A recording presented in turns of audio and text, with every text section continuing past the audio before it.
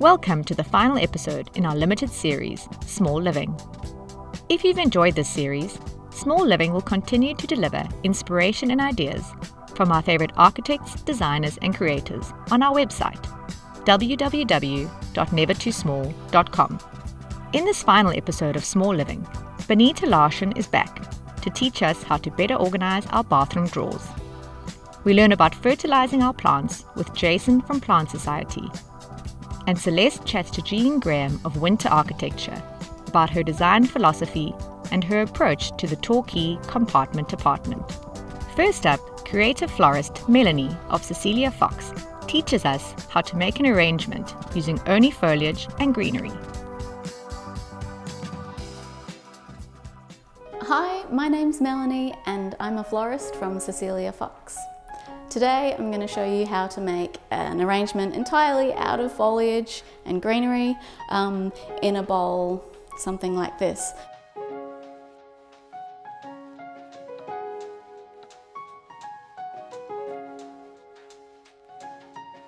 I'm going to fill this up with water now, and you can fill it about 3/4 of the way up.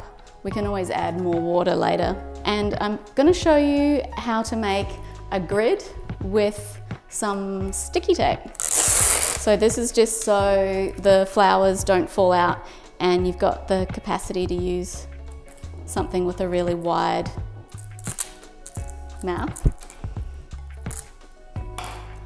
Sticky tape. So I'm literally just making a grid. I'm going to put about 3 pieces across that way and about 3 the opposite way. Oh, maybe I'm just going to do 2 that way. You can use any foliage that you like. Just think about the shapes and the texture and the colours of the different things that you're going to use. We're going to start with the geranium. Make sure you give everything a snip with a nice sharp angle, especially if they're woody stems.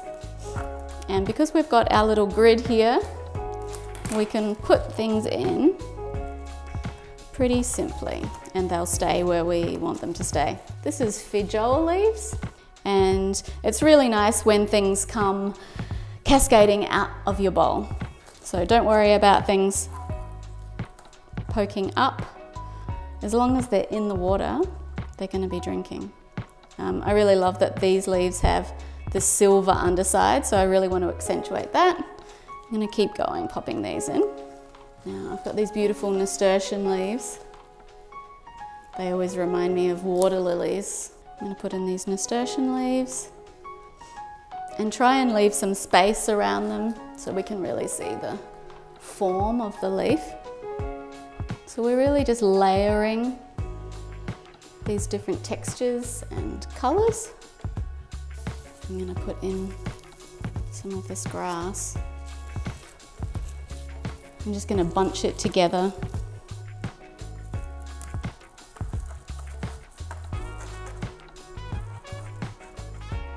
I'm going to do some of the other grasses coming out this way, so we've got some nice line.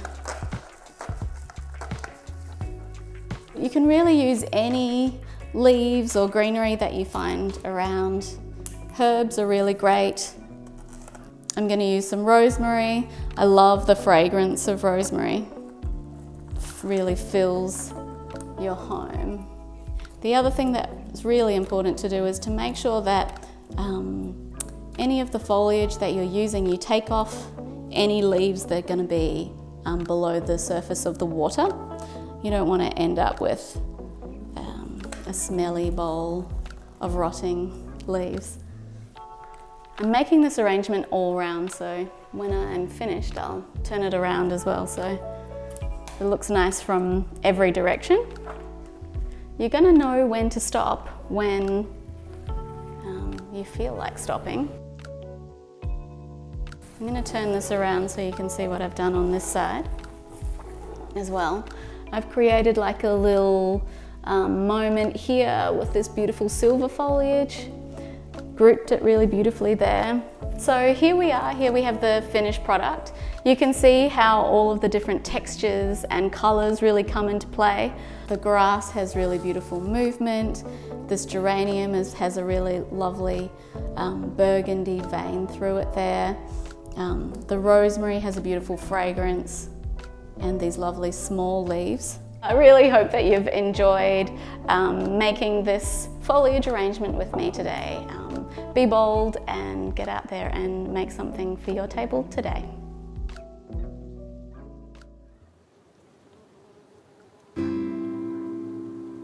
My name is Benita Larrson. I'm from Stockholm, Sweden. I create videos for my namesake channel on minimalism, organization, and the Scandinavian lifestyle.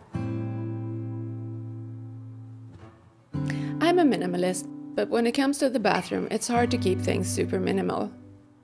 There are things you need and use daily and weekly, and you want them accessible. Make sure your toiletries are fresh and haven't expired. Do away with anything that smells funky, has changed textures, or if they're older than the expiration time stated on the product. It's that little pot symbol at the back that says, for instance, 12M for 12 months after you crack it open. Sort like with like, or sort by how you use the product. Hair ties can obviously all go together, but then you might want to keep all the face products together, all hair products together, and body products together, instead of all creams, regardless of what they're for. This way you have all the items easily accessible when you're getting ready. My favorite products for bathroom organization are these Mounsey containers. I've had them for years. They come in various sizes and you can easily Tetris them into your drawer or stack them on a shelf. For more videos like this, visit my channel, Benita Larrson, where I share all things Scandinavian from my apartment here in Stockholm and beyond. This episode of Small Living is sponsored by Raycon. Raycon makes really good earbuds. As people who are into small but beautifully designed things, these tick a lot of boxes and don't cost the world. We've been spending a lot of time on video calls and listening to podcasts and music at the moment, probably like you. And we've got to say, Raycon's everyday E25 earbuds do a great job. They look good, but most importantly, they have 6 hours of playtime and easy Bluetooth pairing. If you're anything like us, you may misplace things. The everyday E25 earbuds come in a great little charging case, which keeps them right where we want them, when we need them. If you're on the lookout for a new pair of Bluetooth earbuds, Raycon earbuds start at about half the price of any other premium wireless earbuds on the market, so they're well worth a look. Thanks to Raycon, you can get 15% off your pair of everyday E25 earbuds. Go to buyraycon.com/nevertoosmall. And thanks to Raycon for supporting Never Too Small and Small Living.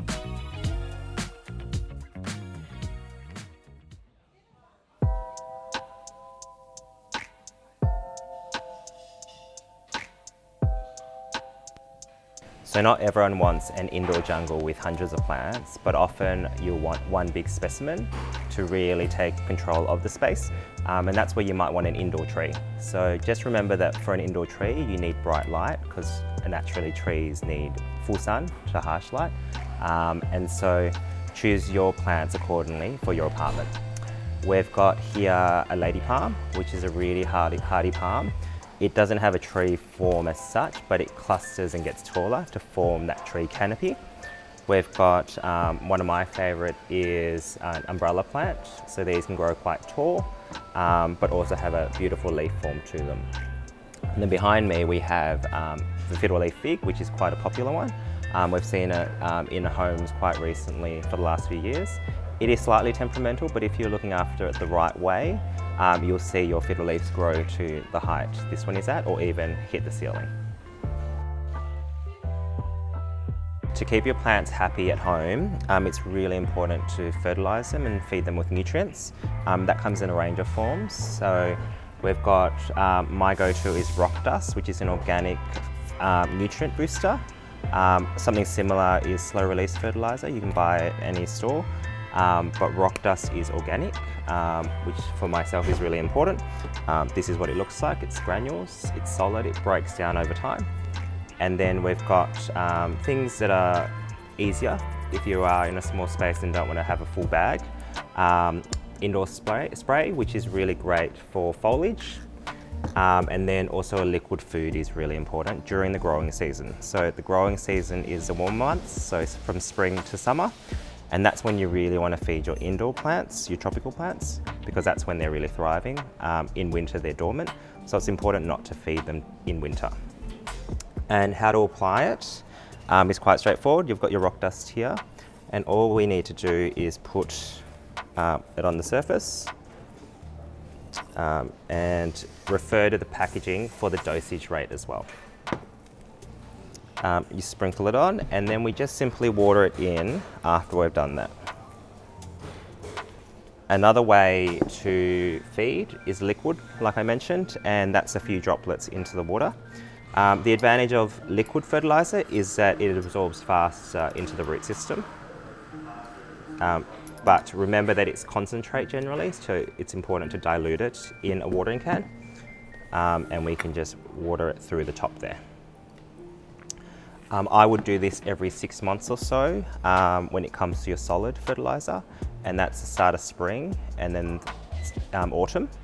And then for your liquid fertiliser, you can do that in the warmer months, and you can water every 2 weeks or so. Thanks for tuning in to learn more about greenery within your home. If you are after more information, head to our website. It's www.theplantsociety.com.au.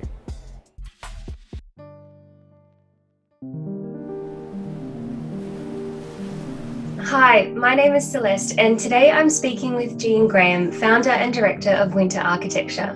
Winter architecture projects are synonymous with easy living. Pared back interiors and quality materials allow Jean's work to become understated yet highly functional backdrops for the different needs of her clients. Hi Jean, how are you? Yeah, good. How are you? Really well, thanks. What kind of experiences did you have before setting up Winter Architecture in terms of working in teams? Did you work for big practices? Yeah, I work for many types of practices, small and large, and at various times interstate and then internationally, mostly commercial scale, and then a few residential projects. Tell us about the first small project you worked on. Yeah, so we've done a few tiny extensions to existing homes and renovations and alterations, but the torquay compartment was particularly unique in that we had very low budget, and the client had a family and they were living there, and they're still living there, and they were living there during the build, and they participated in the build heavily, so they were able to put a lot of work into it. So there's quite a lot of IKEA, and it is a low budget, but probably 1/3 of it was the materials. The 2/3 was myself and also the builder Kev, who came in and did some work. So the other interesting thing about that is there wasn't any kitchens or bathrooms associated with it. It's mostly just greenery, and basically thinking about what space there is and what space you need, and trying to cleverly place it all together so that it can, what would be a hallway actually functions as the heart of the home, as opposed to a separate hall that's just completely designated for walking intermittently. And also changing the perceptions about what is a lounge room and then what is a bedroom, especially when it's a seaside area and there's not much space. So the master bedroom is actually also the lounge room, daybed area. How can we think more cleverly about smaller spaces? You mentioned sort of thinking about spaces as having maybe a multifunction or dual function. Yeah. What are some other ways that we can make small spaces work a bit harder for us? I think a lot of people are starting to get on board with this less is more, and having a curated existence as opposed to a cramped and hoard lifestyle. Like, how many lounge rooms do you really need? How many dining rooms? How often do guests come and stay? What is more important? Quality of light, quality of air, having a nice place to dwell, or having these kind of rooms that aren't really necessary, and thinking perhaps if you were doing a renovation on yourself, if you were to engage a professional to help you, you might find that it will cost you less, because you'll get quality products, great ideas without actually perhaps much work at all. It might be very small work and small moves. So the Torquay apartment, we only moved a door slightly, and then we relocated another door once, but that's all we really did to the main structure. We kept the bathroom, we kept the kitchen. Sure, we painted it or applied some additional joinery around it, made some logic for the flow, but you don't necessarily have to do much to do a lot. Many Never Too Small subscribers live in small apartments or spaces. What are some easy things that we can do at home, be it in our own homes that we own or ones that we rent, to make our small spaces more functional and more enjoyable? I think it's important to focus on not what you want or what you think you need to have in the space, and more how you live and what you want to have from the space. So if you like to be at the dining table with your family, then the dining table and the dining room needs to be the focus. But if you are all about sitting around together on the lounge suite, then that needs to be the focus. And so perhaps you turn the dining room table into the island bench of the kitchen, and it creates sort of a semi-formal, informal, and it can be either of those things. So then you compromise on what it is that you may not necessarily need, so that you can focus and get, say, a really beautiful sofa if you're celebrating the lounge space, instead of an IKEA sofa and then a sort of good table, but nothing's really, you're better off focusing on one thing. What common mistakes do people make when setting up or renovating their small apartments? I think the problem most people have is that they get a space and they're really excited and they just go, yeah, I want to get this, I want to get that, I want to do this. They might start pulling things down and then start work immediately, and they don't tend to have a good idea about what things truly cost or how long things will take. So I think it's important to be a little bit more patient and make sure you take the time to work with your designer to make sure that the space works for your needs, because at the end of the day, the old rule of thumb is to measure twice and cut once. And I think a lot of home renovators or people who want to just go in straight at it tend to just go in and then they spend more money. And then the problem is that you could have spent that money on better quality furniture or putting the kitchen in a new spot, which might have been much better for your flow and your life. Jane, thank you so much for speaking with us today. It was so interesting to hear your story. While this is the last episode of Small Living on our YouTube channel, you'll be able to find more content on our website, www.nevertoosmall.com. To see more of our regular content, subscribe to the channel and click the bell to receive updates and notifications on our latest episodes.